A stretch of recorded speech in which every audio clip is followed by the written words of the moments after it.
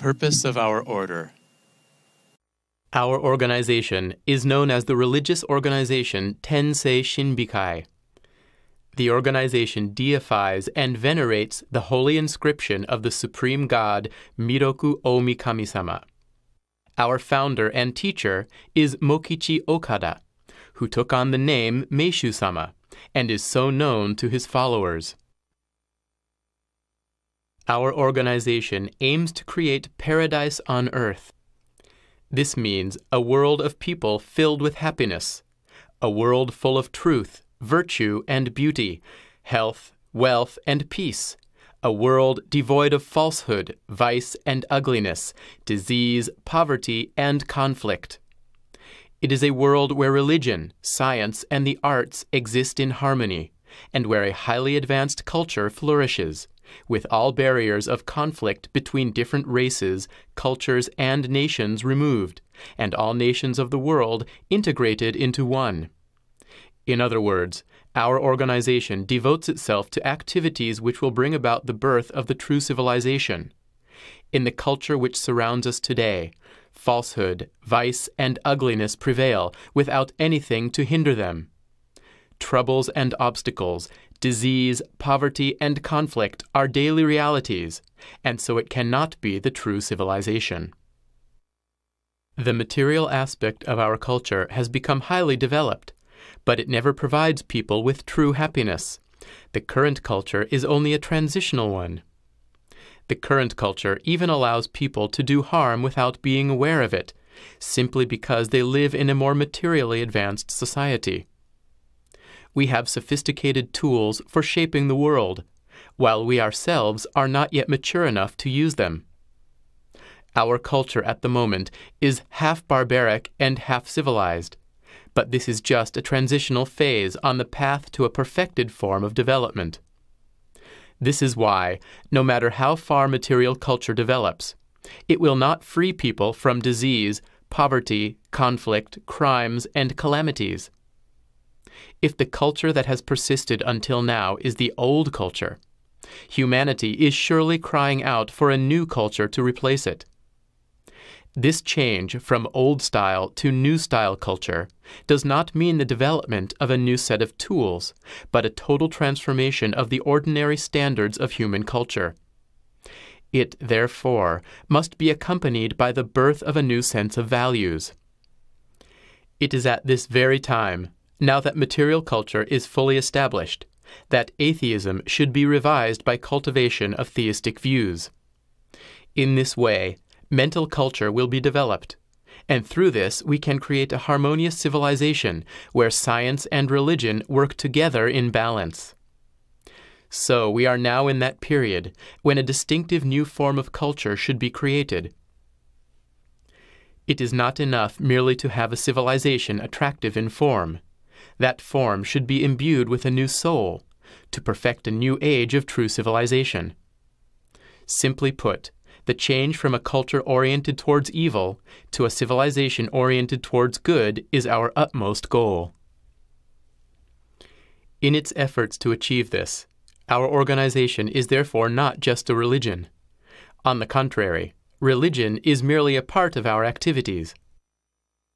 Our organization should be regarded as a super-religion, working to create the true civilization. We also aim to embody truth as the absolute and founding premise of the creation of paradise on earth and of a new civilization. Our teachings specify precise and detailed means, methods, plans, and designs to actualize paradise on earth. These teachings transcend and encompass all other religions. They can even be called super-religion, and are worthy of belief by the whole of humanity. Through these teachings, people can clearly distinguish truth and non-truth. Moreover, the truth of these teachings is proved by the miracle of Jōrei. In this momentous process of transformation, the so-called final judgment will be necessary, and only the fittest will survive. Thus, we will eventually show how through God's grace, as many people as possible can be saved. Spirit leads and form follows. All material in the physical world consists of the invisible spirit and the visible form.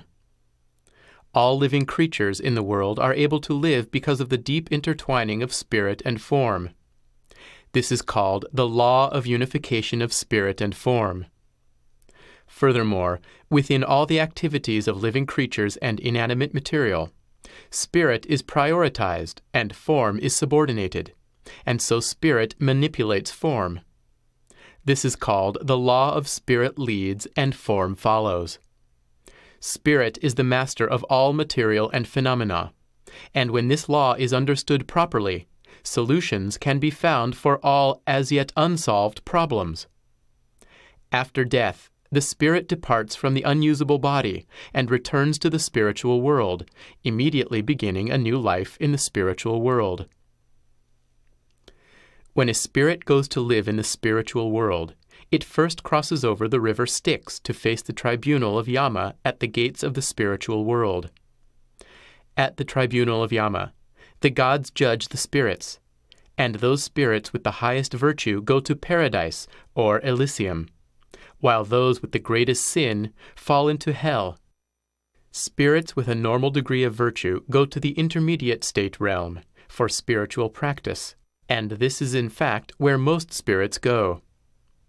Those who have been able to improve as a result of practice are then sent to heaven, while those who have not improved go to hell. The spiritual world has three vertical groups of layers: heaven, the intermediate state realm, and hell. Each of these groups is broadly divided into three, making a total of 9 layers. Looking more closely, we see that each of the 3 groups is also more finely divided into 20 steps, making a total of 180 layers overall. I call this the world of spirit layers. Above all these layers resides the Supreme God, who commands and controls the whole universe. Different layers are characterized by different degrees of light and heat, with heavenly upper layers having the strongest light and heat, and lower layers, or hell worlds, being pitch dark and devoid of heat. Intermediate state realms are like the visible and real world that we live in. The spiritual world is the world where everything exists strictly in harmony and fairness, with no discrimination between one another. Once the spirit enters the spiritual world, purification of all impurities begins. Of course, the height at which an individual is allowed to live in the spiritual world and the length of the purification can vary from a few years to hundreds of years, depending on the amount of impurity in the individual. Once a certain level of purification has been achieved, that person is given life from God and is reborn. In the world of spirit layers, there is a seed for every single human being. I call this the soul seed. The soul seed is given orders from God and transmits the will of God through a spiritual connection linked to the living human's bodily soul. Each person's soul seed is constantly moving up and down the ladders of the spiritual world and can be attached to any of the 180 layers. Whichever layer the spirit is in, this is reflected in the life of the person in the physical world and determines the conditions of his life. The old saying, "As you sow, so shall you reap," is an eternal truth. Good causes have good effects, and bad causes have bad effects. Therefore, understanding this law and working for the happiness of others through virtuous deeds to elevate the degree of the soul seed in the spiritual world and to thicken the spiritual clothes are prerequisites for making yourself happy. As stated above, the spiritual world and the invisible spirit which resides there are not just fairy tales. They really do exist. The causes of all problems, all diseases, poverty, and conflict are rooted in the spirit or the spiritual world. Therefore, it is vital that people learn about the spiritual world in this life and devote all their efforts in this direction. Unfortunately, modern science works in the opposite direction, only studying the visible physical world. This emphasis on the physical world explains why contemporary culture is based on materialism and is, therefore, not the product of a true civilization. We hope that the laws of the spiritual world will become the subject of the science of the future. These laws need to be understood by humanity as the true science, a science that goes beyond the scope of the material world. We hope this spiritual science will spread into the life and culture of humanity, for without it, a true civilization free from suffering cannot become a reality. In other words, we need to learn and understand the laws of unification of spirit with form, and spirit leads and form follows, and also lead our lives following these laws. This is more important than we can possibly imagine. Purification action. All things created by God have their dirt and impurities cleared away by a certain law of nature. Everything is endowed with the function to purify itself, and this function is called natural healing power. The process by which this natural healing power clears away dirt and impurities is called purification action. For humans, purification action manifests in the form of suffering, pain, and difficulties, and though these may be unpleasant, they are all intended to bring benefits to the person. Things will always be better after purification action. When a person understands the principle of purification action, he is already halfway to being saved. Applying this principle to our human body, we can say that purification action occurs in order to cleanse dirt and impurities which may have accumulated for various reasons. This action is what we call disease. The human body and mind that were contaminated through sins and medicinal toxins function in the same way as a trash incinerator, collecting the dirt and trash at one site for incineration. When those impurities are expelled from the body, the excretion system works. That is, cleansing starts to work. This cleansing, called purification action, entails some physical pain. This pain has been mistakenly regarded as the aggravated condition of the body and labeled disease. Originally, disease that arises naturally is the manifestation of purification action. But purification action includes not only disease. It can also occur through events such as house fires, injuries, theft, fraud, family misfortunes, business failures or poor profits, poverty, quarrels between man and wife, brother and sister, relatives, acquaintances, and so on. Destruction by wind, water, and pests are also examples of purification action occurring to improve things. The cause of the purification action lies in the evil thoughts and intentions, words and deeds of humans. In the spiritual world, these appear as clouds, which lead to pollution and dirt in this world. Disasters come solely to perform purification, and are, therefore, all due to the misconduct of humans. There are no natural disasters, only man-made disasters. To summarize, all the diseases, poverty, conflicts, and disasters suffered by humanity are caused by people's own thoughts, intentions, and deeds. It is, therefore, imperative that people make the utmost effort to avoid causing and accumulating clouds in the spiritual world. Clouds arise for two main reasons. 1.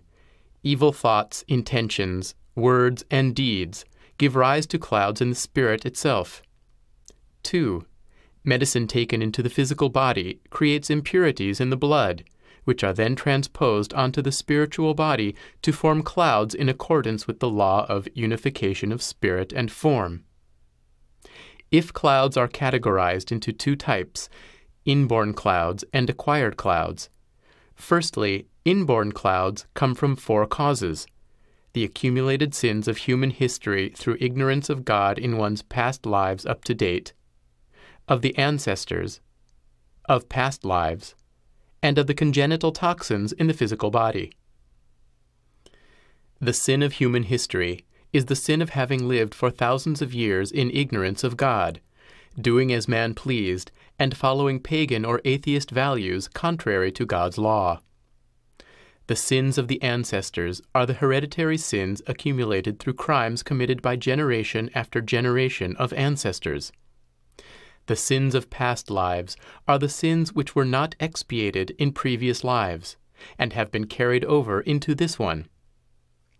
The sins of congenital toxins in the physical body are tenacious toxins that have solidified through the generations and appear as hereditary traits in the physical body. Acquired clouds are divided into 4 types: clouds of evil intentions, words, and deeds, clouds of medicinal toxins, clouds of food toxins, and clouds of urine toxins. Evil intentions are crimes or injury directly resulting from the thoughts, words, and deeds of a person motivated by evils such as resentment, discontent, complaints, or malice. Medicinal toxins arise from taking medicines and traces of fertilizers into the body. Food toxins arise from food additives detrimental to health.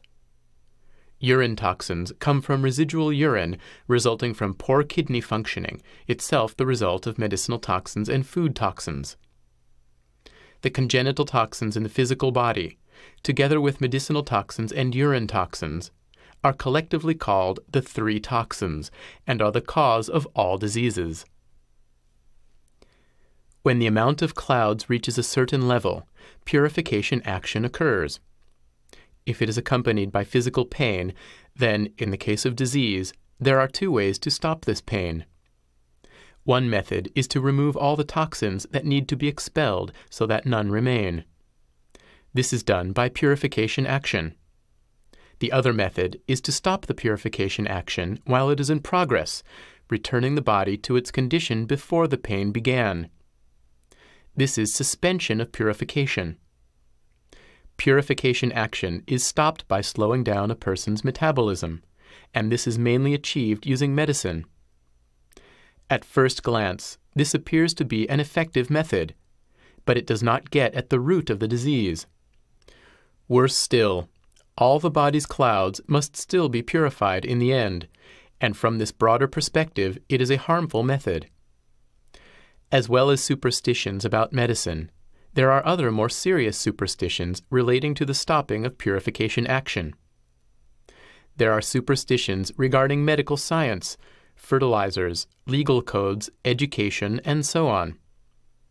These superstitions cause deep problems through the whole of people's lives and cultures, bringing about unpleasant and undesirable results which prevent a true civilization from being created. Purification action is a natural effect that occurs wherever clouds exist. Reducing the amount of clouds is the prerequisite to good fortune. There are 3 ways to refine and elevate the soul so that clouds are eliminated. The first is through austerities or the sufferings of disease or calamities. The second is through depending on God's reward for virtuous acts which benefit others. And the third is through contact with the arts and beauty. I am sure you will agree it is much easier to perform virtuous acts for others than to endure sufferings. Conversion of night era into daylight era. In modern society, falsehood, vice, and ugliness prevail. People are surrounded by disease, poverty, and conflict. This is not what the true civilization is like. Our society has advanced considerably in terms of material development, making our lives richer, but real human happiness has not been realized. The present civilization should, therefore, be regarded as temporary and false, for it is a civilization in which material progress is given priority, and even harmful acts are acceptable if they serve progress. In other words, we have developed advanced tools and technologies, but we ourselves as humans have not evolved accordingly. It is a semi-barbaric, semi-civilized world, merely a transitional stage in our evolution. If the present civilization is the civilization of the past, then we are now in need of a new, true civilization to replace the old one. This change from old to new cannot simply be a small-scale change involving the development of new technologies. but instead requires the birth of a new set of values that will change human civilization at its roots.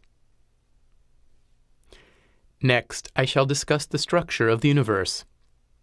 The universe in which we live is made up of three spiritual elements: the fire element, the water element, and the earth element. The fire element is the spiritual energy emitted by the sun, the water element is the spiritual energy emitted by the moon, and the earth element is the spiritual energy of the earth. These three elements are absorbed into our bodies and our lives, giving them form and controlling them. The fire element is absorbed by the heart, the water element by the lungs, and the earth element by the stomach, and each of these elements has its own special function. Fire dissolves things and facilitates purification. Water hardens things and stops purification. Earth works to give physical form to the power of the fire and water elements. Now let me guide you to an understanding of conversion of night era into daylight era. In the middle of May 1931, our founder, Meishu-sama, received a divine sign that he should climb Mount Nokogiri in Chiba Prefecture, east of Tokyo. The following month, on June 15, 1931, Meishu-sama received divine revelations at the summit of the mountain. What was revealed came to be called conversion of night era into daylight era.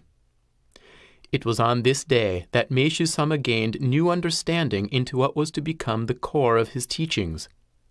The essence of his realization was the fundamental idea that within the spiritual world, night era has begun to change into daylight era.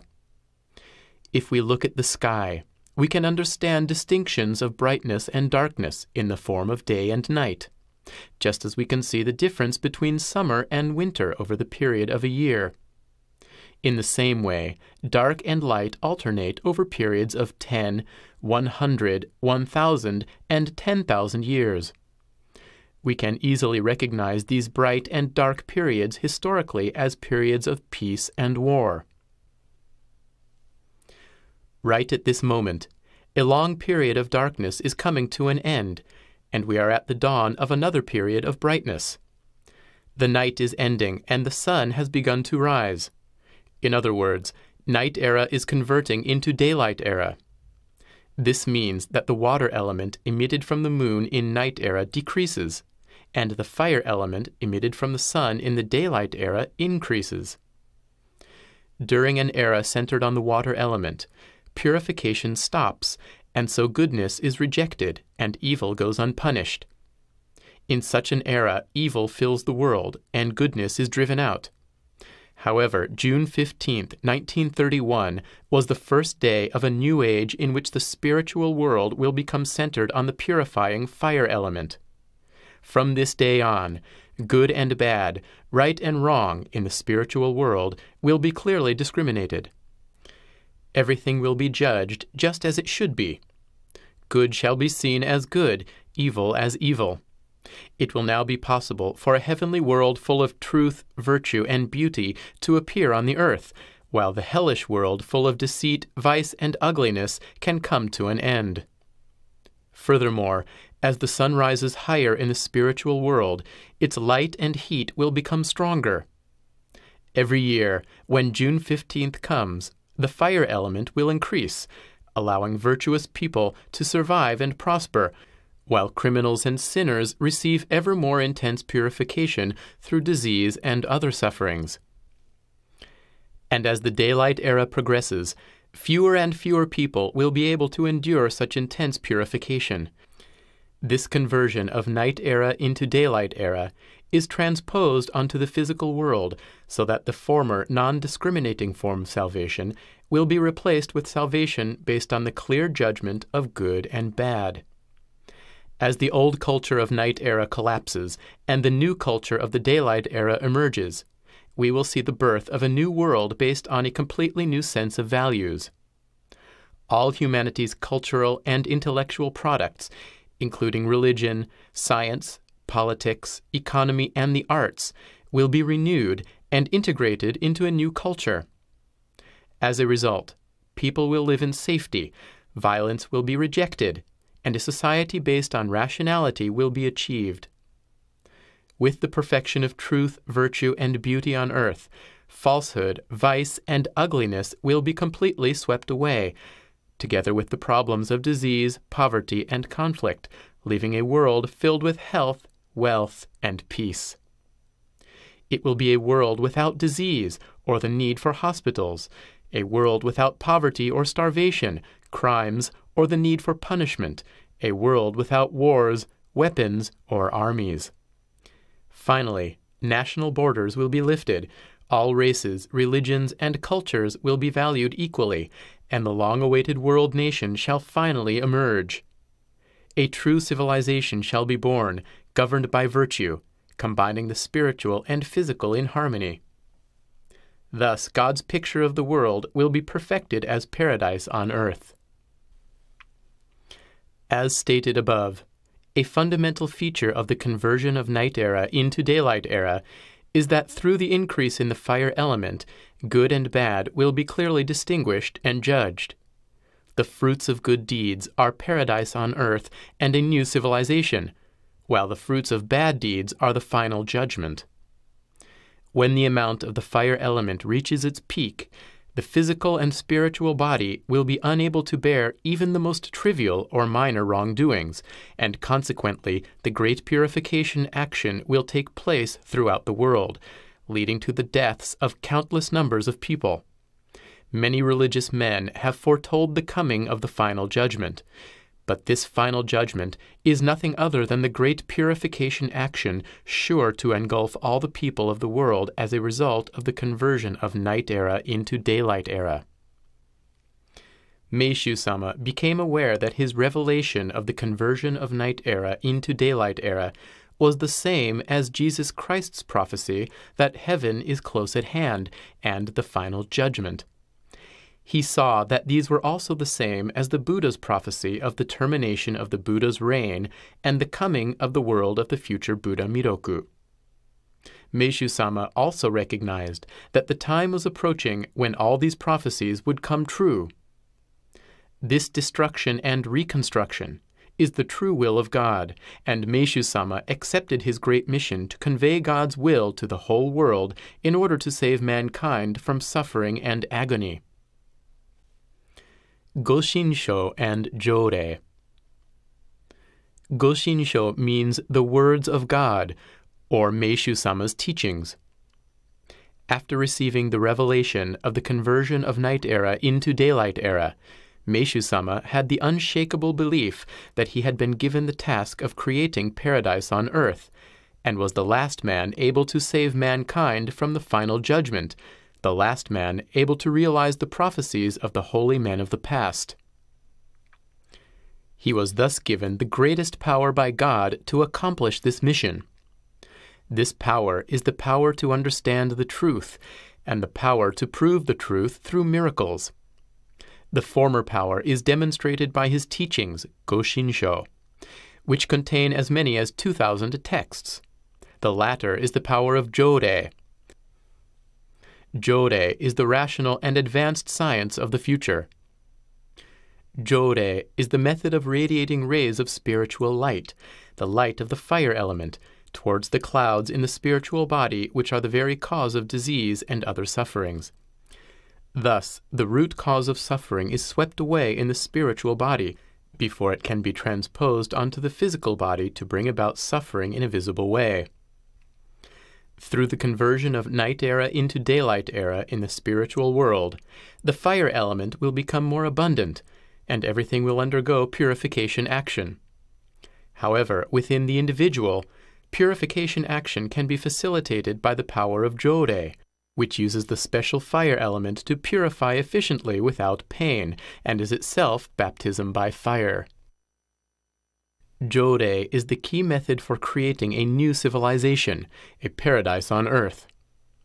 This paradise has only become possible now that the conversion of night era into daylight era has begun, and Jōrei is the sole method for saving people from the great purification action that will engulf the world.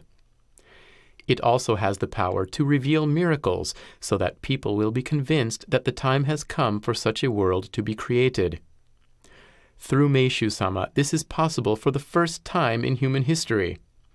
We spread truth to the world by the means of Goshinsho, and prove the truth of Goshinsho by miracles occurring through Jōrei. In a nutshell, Jōrei is the only method for removing all human sufferings and for bringing about human happiness. The meaning of becoming a member. Now I shall explain the eternal credo, Tenkei Junpo Jōrei no Shimei Kakuritsu, conform to the divine revelation and accomplish the mission of Jōrei organization. It is believed that during a period of intense spirituality, Meishu-sama received divine revelations at Mount Nokogiri in Chiba Prefecture on June 15, 1931. On this day, he gained new understanding into what was to become the core of his teachings. The essence of his realization was in the fundamental idea that the night era will change into the daylight era within the spiritual world. He believed that through this revelation, he had been entrusted by God to show the way to ensure the salvation of mankind and the creation of paradise on earth at the very time of the final judgment, the greatest transformation in human history. Junpo means to firmly conform to something, and Tenkei Junpo means conform to the divine revelation, that is, to eternally and firmly conform to the mission that Meishu-sama became aware of through the revelation at Mount Nokogiri, or in other words, to accomplish the mission of Meishu-sama as one of the absolute followers of Meishu-sama. As stated above, Meishu-sama claimed that Jōrei is the sole and absolute way to accomplish his mission. Our organization's goal is to complete the mission that Meishu-sama could not accomplish during his lifetime, and thus we make the practice of Jōrei our supreme priority, putting into action our credo, accomplish the mission of Jōrei organization. We continue to spread the message of the importance and meaning of Jōrei to more and more people throughout the world. Becoming a member means receiving O-Hikari-sama, the light which gives you the power to do all this, including the power to perform Jōrei. It also means you join our members in making efforts to contribute to promoting happiness for the whole of humanity. This is done by participating in our activities through the organization in order to accomplish the mission of Meishu-sama. To confirm this, the following passage is included in the membership application form for admission to the organization.